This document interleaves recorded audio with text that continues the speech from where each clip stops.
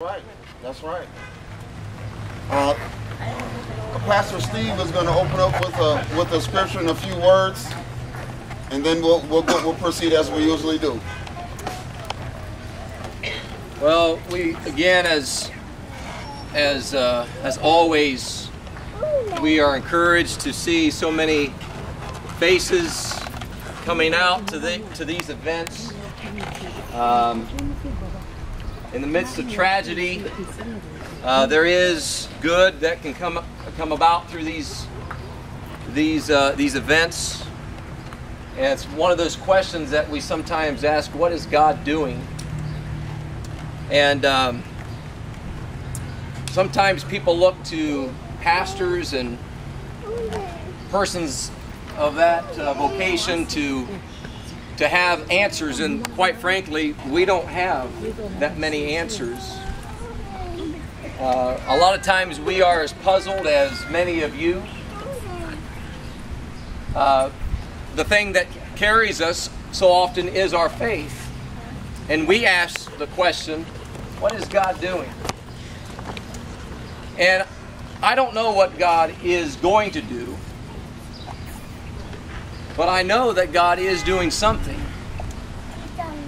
Now, we're all here because we want Elaina to come home. Yeah.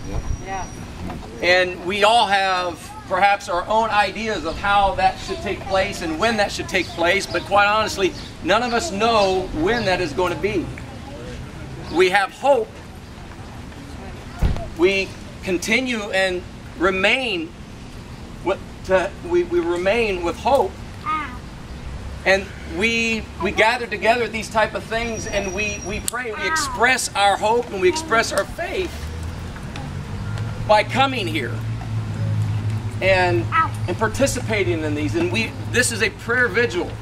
This isn't something that we just gather together just to hold hands and whatever. We come here to pray, to express our hope, to express our faith that although we don't know what God is doing, we believe God is doing something. And I was thinking about that, and I thought,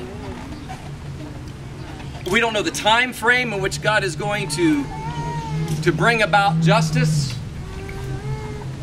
But the thing that we are seeing right now is God is doing something, and He's doing something that maybe we wouldn't normally be doing, and that is coming together as a community.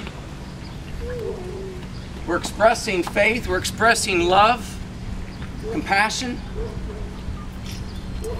And I want to read a scripture this evening. It says, "Don't be misled. No one makes a fool of God.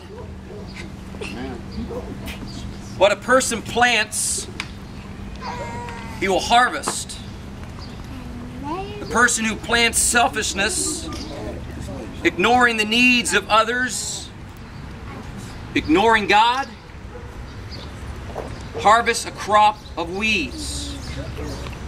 How many of you have weeds in your yard? Man. How do those weeds get there? Come on now.